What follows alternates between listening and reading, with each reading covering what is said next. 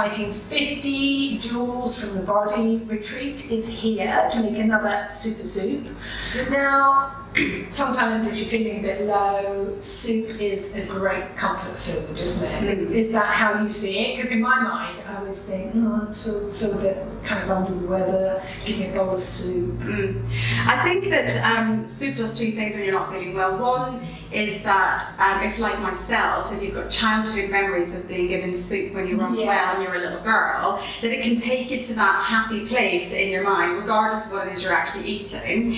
And then also, when you're a bit under the weather, lightening the digestive load is a good thing to do. You might want and be craving some sort of carbohydrate, but that's more because your energy level is low. And you'll think, if I have a piece of toast, it'll give me that little energy boost. But guess what? An hour later, you're craving another piece of toast. So soup is great. So that's not just me being greedy. No, that's chemistry. That's chemistry. That's what's happening there. So, you know, when your energy levels are low because your body is fighting infection, or you're maybe recovering from accident or illness or something like that, you do want to lighten the load, but also increase the amount of energy that you're giving your body. Okay, that makes sense. And this is where soups are really good, because they lighten the digestive load. You don't need to do a lot of chewing.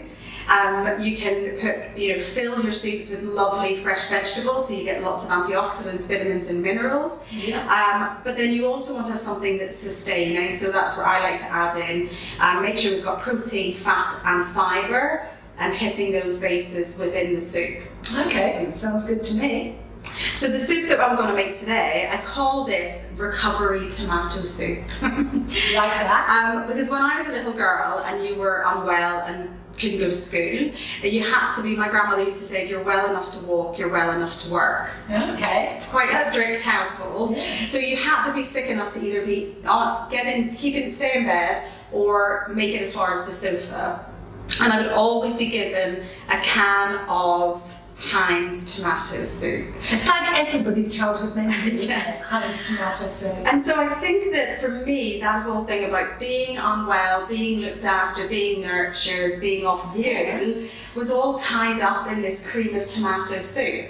But it's incredibly high in sugar. You know, when you look at the sugar content of a can of cream tomato soup, it is very high. So I wanted to make something. I had an operation a few years ago, and I was thinking about post-recovery, and I knew I'd be craving that canned soup. Give me the tomato soup. So I thought, I'm going to make a version for myself that kind of does everything I need it to do, but I don't need to have all of that sugar. And that's where my recovery tomato soup came in. Brilliant. So that's where okay. So what goes into it? So what goes into it? Let me show you. We've started off here with quite a lot of onions and half a leek and a couple of sticks of celery. Okay. One big fat clove of garlic. And we've softened that down with a teaspoon of the coconut oil and a squidge of the salt. No sugar involved. No sugar involved, no sugar at all. Salt. So that all the salt is doing is drawing out moisture so that we don't brown the veggies. We want to keep them nice and kind of clear. So we softened those off. I'm going to put them back over here for a moment. As you would expect, there's going to be tomatoes. A can of tomatoes, I think, is absolutely fine. Buy decent quality tomatoes, because you are going to find that there's more robust flavour in a better quality can than perhaps if you're using. Have I got a better quality? Yes, I've got a nice quality. Just checking, because this came straight out of my store cabinet. And then, so that's our kind of basic tomato soup. We're going to be using the bouillon. Again, it's the marigold bouillon that we're using here, which is a real favourite. Real favourite at the body retreat. So that's your basic tomato soup. Now, how we're sort of pumping up the health benefits. To make the cream of tomato, I'm going to use a whole can of full fat coconut milk. Wonderful. Because it's going to give that lovely creamy texture, but the fat in this is going to give that satiety to the brain as well, and it's going to feel like really creamy and really delicious and lovely. Perfect. We're also going to add in a half can of chickpeas. Right. Now, as you know, I like to peel my chickpeas. Laboriously peel the chickpeas. If you've seen our other videos, you know this can be a lifetime's achievement. But we're ahead of the game today. We've remembered done it. to peel the chickpeas in advance. When you get a can of chickpeas at home, you can probably see there, that's the kind of the juice that chickpeas are in. Now, chickpeas are a great source of protein, but they also do contain a starch called lectin, and that lectin, form of sugar, can lead to gassing and bloating. So if that's an issue for you, don't avoid the pulses, just pop them out. I left one behind here. That little skin, all the lectins are underneath there, then blanch them in some boiling hot water, and now we're good to go. Brilliant. So that's adding in our protein content. Okay. And then in terms of the flavour, I like to just kind of, I don't want this to be a Thai soup, but I like a little bit of warmth coming underneath, which I think is really nice, a little bit of oomph. So we're going to use some freshly grated ginger and some fresh chopped chilli. Brilliant. And that's really, the flavours are coming from the vegetables, from the tomato, and just these little bit of spicing.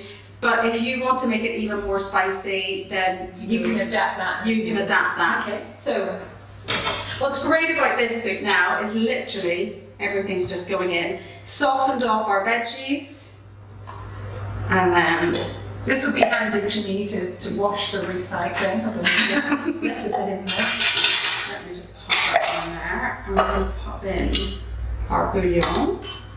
So how much is that? Is that about half a litre? It is, yeah. And then our can. Just mind that doesn't fly over here. They normally go, don't they? And then that's it. Tracey's just stood back there. Yeah, I stand back because whenever I do it, the sort of cream on the top stays on the top, and then the water rushes down and then goes all over you. So not very brave. Our chickpeas.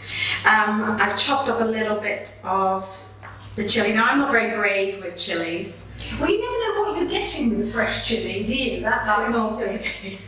And what you can do is, if you do like chilli, you can always just chop a little bit and put it on the top of the soup and have little punchy bites of the chilli there. And then I'm going to grate in some fresh ginger, but I'm not going to peel it. Okay. Because actually the skin of the ginger is a great source of fibre. Okay. So we want to and that's retaining all the goodness. Absolutely. So provided you've got a nice, fresh, healthy piece of ginger, no reason to peel it. I've just got to tell you, I passed the test. All of the tests. Ginger came straight out of my fridge, and I passed the test. It's fresh. So okay.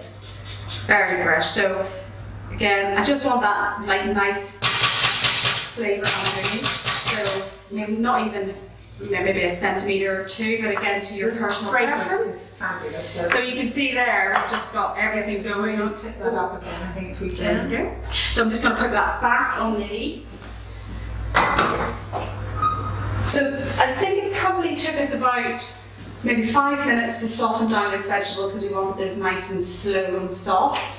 3 hours to peel the chickpeas. 3 hours to peel the chickpeas. Get a small child to peel the chickpeas, or have it as your mindful moment. Yes. And you know, stand and look out at nature and be in the moment and peel the chickpeas. This is where we differ. Juls is chilled, mindful. I'm going to sit here and pod all the chickpeas, and I'm like, oh, for goodness sake, get those shells off. So we wanted 5 minutes. Oops. Sorry, I'll nearly be in camera when I'm saying. No, it's okay, it's alright. We can hear you even if you go off. 5 minutes to soften the vegetables, and then literally everything else. Do you want that up a little bit? Yeah, nice. Alright. And then we're going to just let that. It's looking really pretty already. And then we just give that a little blend. I like my soup quite fine because I want it to be reminiscent of the can soup. But of course, if your preference is to have a little bit more texture in there, then you know you do what you like to do. Okay. So we're going to cook that for 5 minutes. We'll just let that do its thing. We'll put the lid on, keep the heat in, and then that's going to be doing that. Okay. So just explain to me, you know, why is it so important to put this bit of protein into the soup? A couple of things. One is that one of the key things is around protein is the building block for cell health.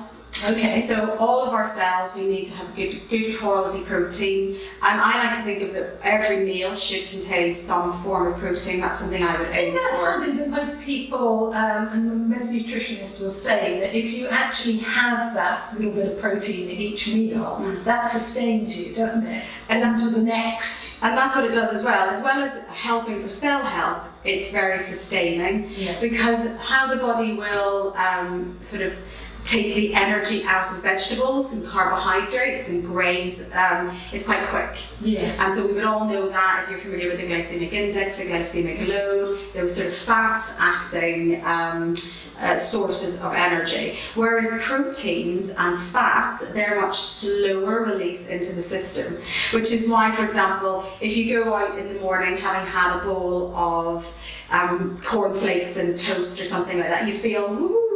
And you've got loads of energy because it's coming to your system really quickly, and by the time you arrive in the office, you're flying. 11 o'clock, you really want you're going to eat lunch at 11 o'clock. You're looking for toast and coffee and to go. Yeah. Whereas if you change that around and have a more protein-based breakfast, or something like eggs or buckwheat or something, then because they go into your system that bit slower, you've got that more sustained energy, so that will keep you going for longer. Okay. So, yeah. So it is worth, popping something like chickpeas or beans or something into your soups to boost that. Yeah, that into protein. soups, into stews, into cassoulets.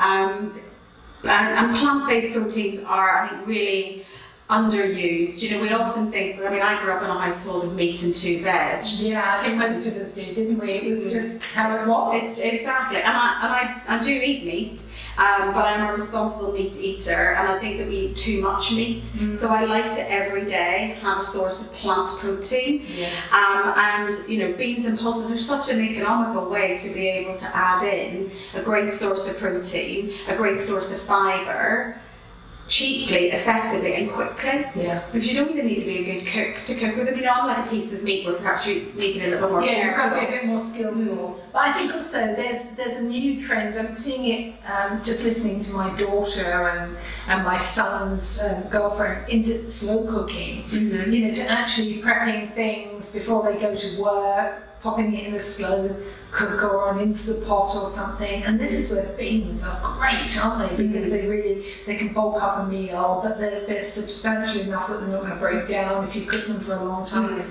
So, and they sort of always get better the longer that they are cooked. What I love about the chickpea, I use a lot of chickpeas, is that they're very neutral in flavour, so you won't even know.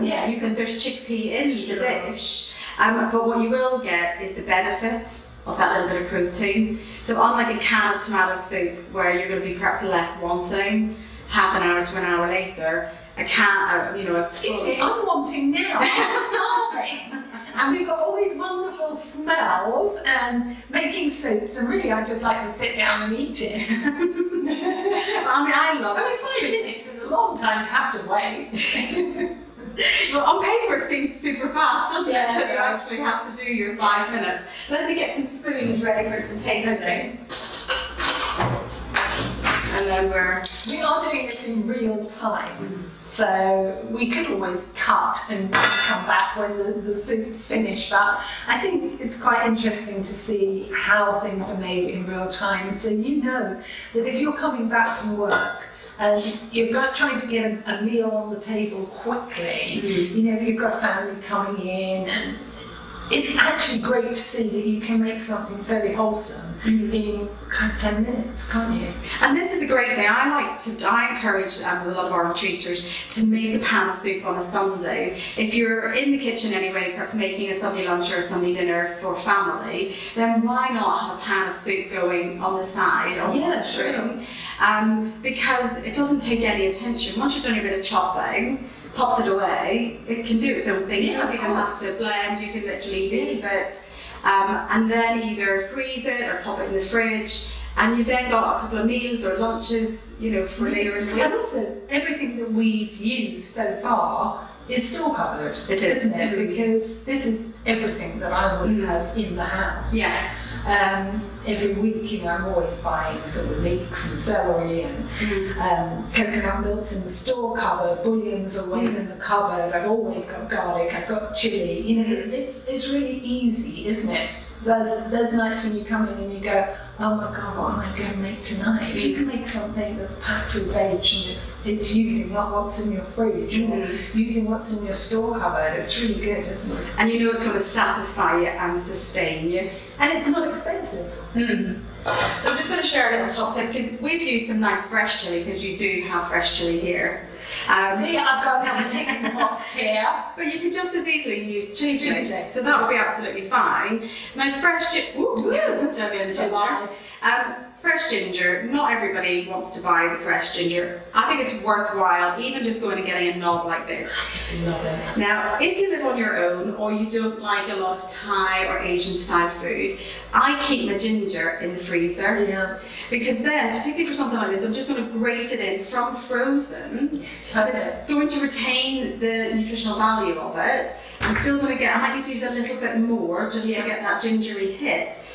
But, you know, rather than, I mean, how often have you perhaps opened up the bottom of the jar and there's a little kind of knob of ginger in the bottom? And it's gone stringy. It's all, exactly, and you're like, oh, I don't want to use that. So use it for about a week or so and then pop it in the freezer. So it can be a freezer/store covered dish. I think we're ready. Great. It's always nice to know that there's certain things I can actually do well, like having a fresh chilli and fresh ginger. It's always known for getting it right. I'm just going to show you the soup before we actually blitz it up, because you could, if you wanted, just have that soup nice and coarse and chunky like that.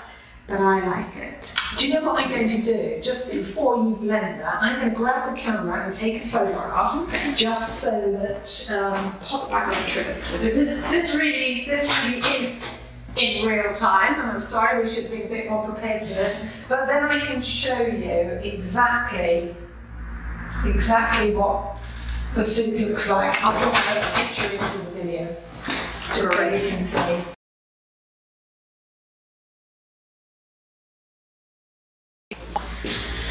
So it's also just a little safety tip. It's also a good idea just to let the soup be off the heat for a couple of minutes before you blend. You could blend this in the Magimix, in a blender. You could even blend it in some stages in the NutriBullet. But this is fantastic. Stick blenders are just my favourite. They're so easy. Because there's so little washing up as well. Yeah, well, we all like little washing up. So it's just about to get noisy here. I'm about to sort of blend up.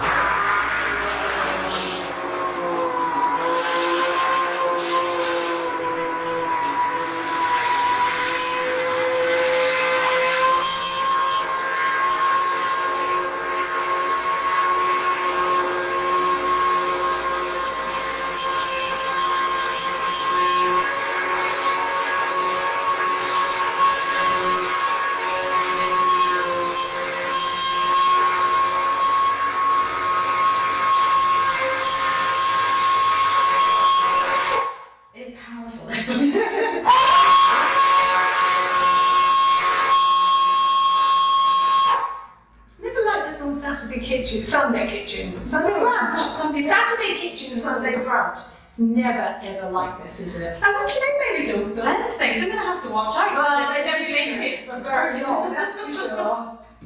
They don't make as much noise as we do.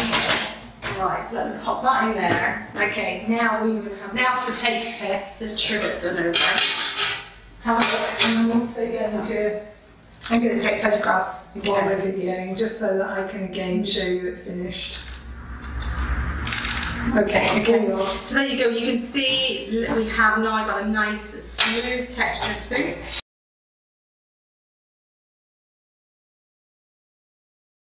So I always like to, there's a little bit of seasoning, so the salt went in with the vegetables to soften at the beginning. Okay. We've put in some of our nice warming spices, but I'm going to season at the very end, because then you can do it to your personal preference. So you might, this soup you might need a little bit of salt or pepper and pepper. You might want a little bit of extra chilli. Oh my God, that is so nice. Do you know what that is? It's like the grown-up version of Heinz 57 varieties. It's the grown-up version of Heinz soup, isn't it? I think you can take a little bit more pepper. I don't think it needs any more salt. I think the bouillon's done its job, and that little bit of salt at the beginning. Okay. Because that's the thing, isn't it? If you're putting a bouillon into a soup, you often don't need quite so much salt. Yeah, or any salt at all. No, because sometimes I don't think this one is a reduced salt, is it? No. I have got a reduced salt one. Okay, can I have another dinner? And I'm starving. you can't taste, it's not strong of coconut, it's not strong of chilli, it's not strong of ginger. It's just got a bit of a warmth and a creaminess. It's absolutely delicious. I can't tell you how nice that is. That is so good. Great for you. I mean, it's going to give you that little hint of chilli if you were feeling under the weather. Easy to digest, but satisfying because we've got that lovely full fat coconut milk, got that bit of protein in there. Super soups. And I'm assuming pretty low calorie. Yes, as well. But sustaining. Sustaining is all about it. Super soup. You try saying that quickly.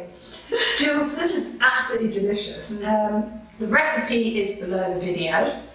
Also links back to the body retreat. Go and have a look. There's a new website, lots of things on there. Conscious cooking. Our conscious cooking blog where I share lots of different types of recipes. So go and have a look.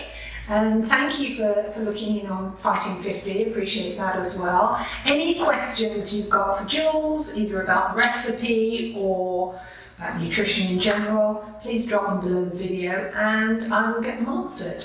Thank you so much for watching, Jules. Thank you for coming back in. It's a pleasure. And making my lunch.